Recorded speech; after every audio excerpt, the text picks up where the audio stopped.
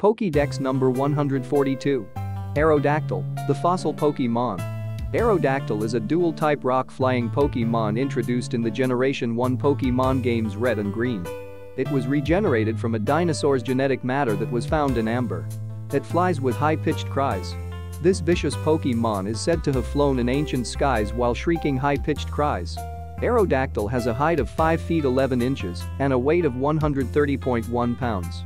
Aerodactyl has access to two standard abilities. The first is Rock Head, which protects the Pokémon from recoil damage. The second is Pressure, which raises the opposing Pokémon's PP usage. It also has access to the hidden ability Unnerve, which makes opposing Pokémon unable to eat berries. Here are Aerodactyl's base stats.